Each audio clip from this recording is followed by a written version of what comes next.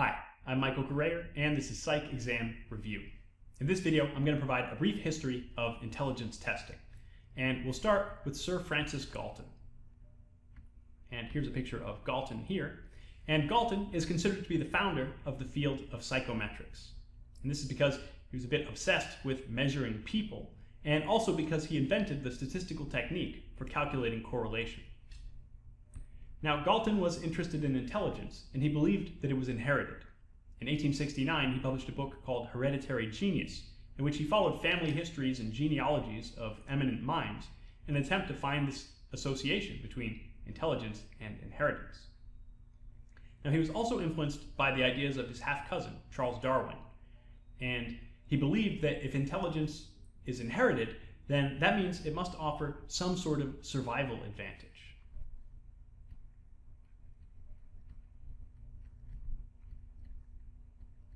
And then Galton figured if intelligence provides some sort of survival advantage, then maybe that means it can also be seen in certain body measurements. Maybe there's something about this survival advantage that shows itself in other ways.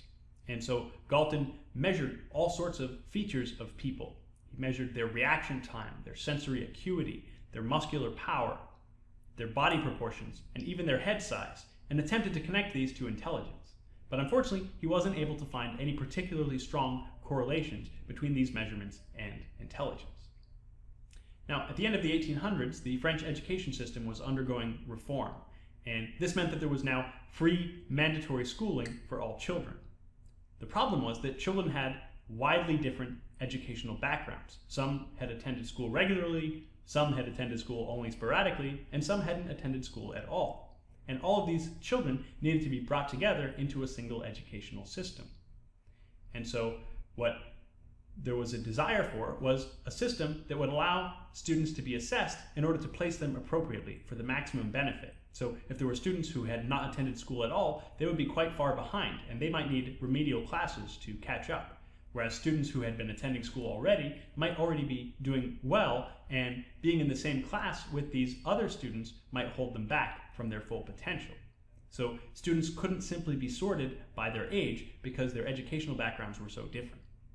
Now, this led to the creation of an assessment for these students, and this was created by Alfred Binet and Theodore Simon.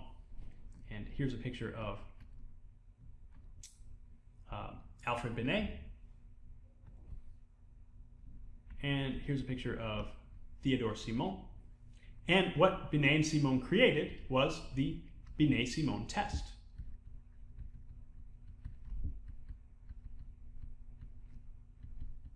And this was to help sort students appropriately in order to put them in classes where they would benefit the most.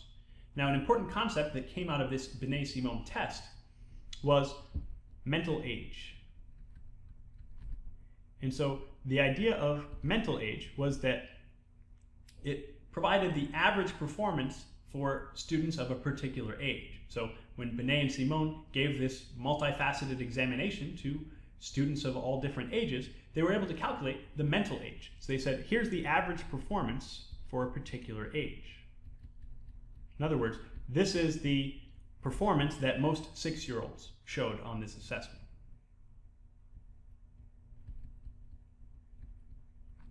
And that could be referred to as a mental age of 6. And this meant that students could now be judged by their mental age, not just their chronological age. They could be said to, okay, this child is 5 years old, but he's performing at a mental age of 7.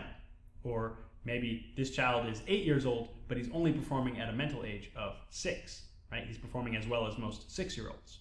So this concept of mental age was then adopted by a German researcher named William Stern. And here's a picture of William Stern. And Stern used this to create an intelligence quotient, or IQ.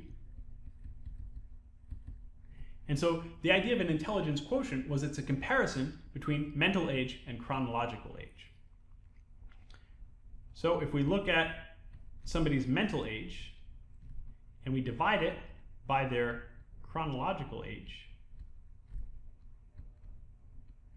this will give us some fraction, which is then multiplied by 100, and this gives us what's called a ratio IQ score. So, for instance, if a child is 5 years old, chronological age of 5, and performs at a mental age of most 5-year-olds, so has a mental age of 5, then 5 over 5 would be 1 times 100 would mean that the child would have an IQ of 100.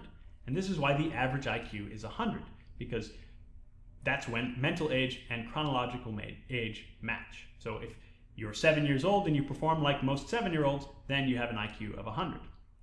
Now, if you're 5 years old, but you perform at a mental age of 6, then you'd have an IQ of 120, right? So your mental age is higher than your chronological age, that gives you an IQ over 100, and if your mental age is lower than your chronological age, then you end up with an IQ below 100.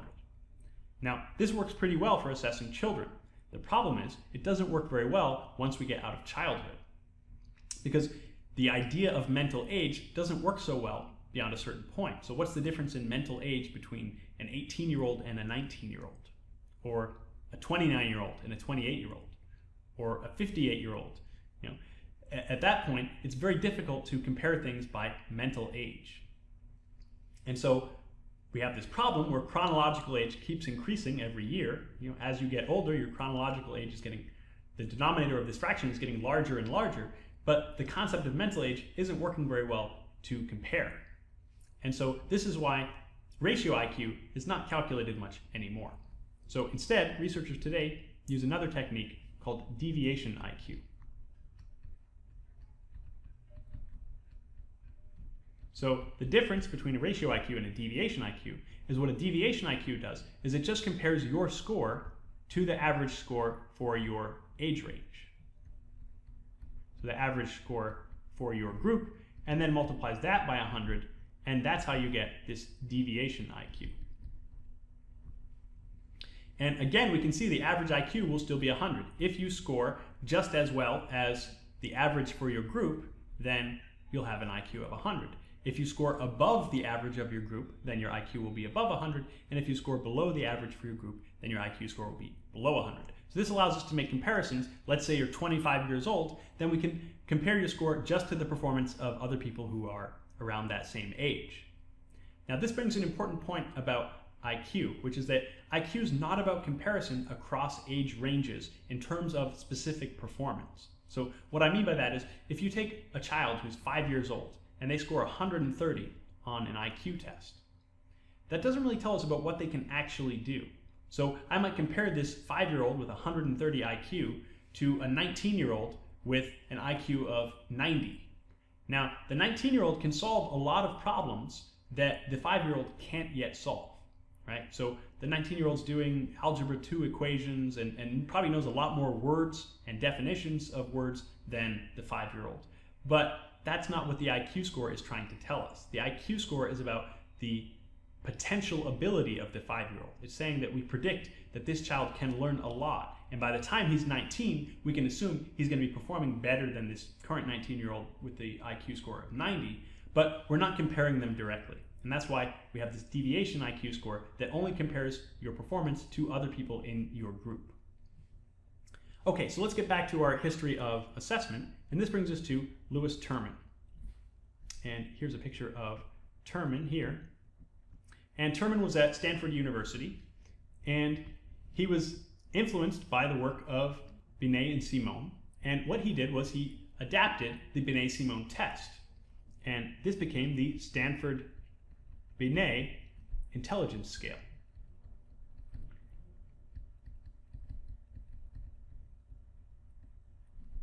And he first did this in 1916, and the test is actually still in use today, although it's currently in its 5th edition.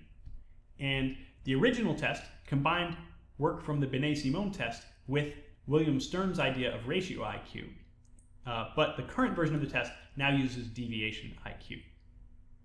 Now, Terman is most famous for a longitudinal study that he began in 1921.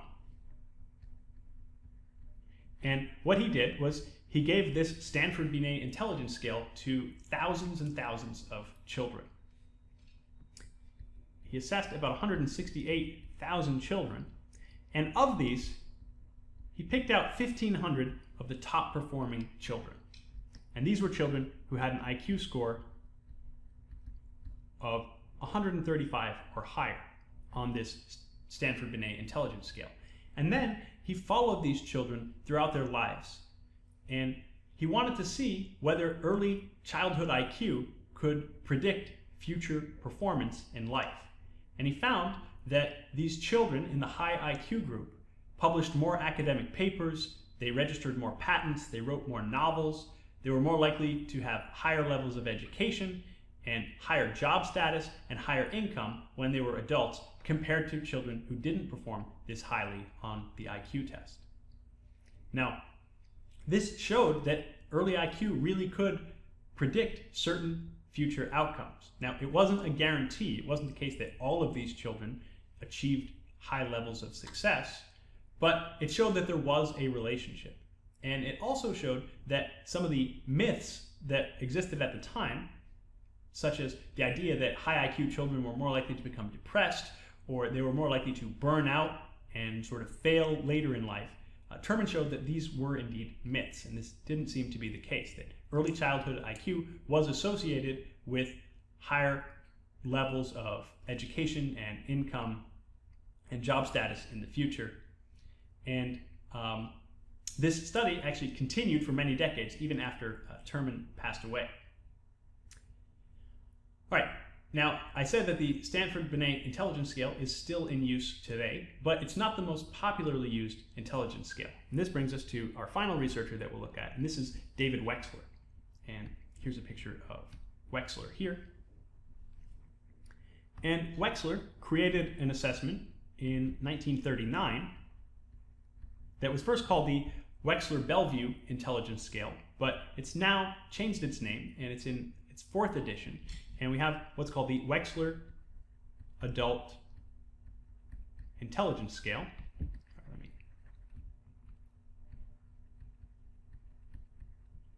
And there's actually 2 other versions of the Wechsler test. So there's the Wechsler Adult Intelligence Scale. There's also the WISC. This is the Wechsler Intelligence Scale for children. And for very young children, we have the Wechsler Primary and Preschool Scale of Intelligence. Now, all of these intelligence assessments involve multiple parts. They assess a number of different things. And an important point is that you might have this idea that intelligence tests are like pencil, paper, multiple choice types of questions. That's generally not the case. And if you took one of these Wechsler assessments, then it would be in person with a trained psychometrician, and most of the responses would be verbal. There's actually not a lot of writing on these types of intelligence tests. So you'd be asked things about general knowledge, you'd be asked to explain phrases or word meanings, you'd be tested for your memory, so things like a span of digits that you'd be asked to remember, and you'd be asked to apply rules to particular situations. And all of this would then be assessed by the psychometrician, and that will be used to determine your intelligence score.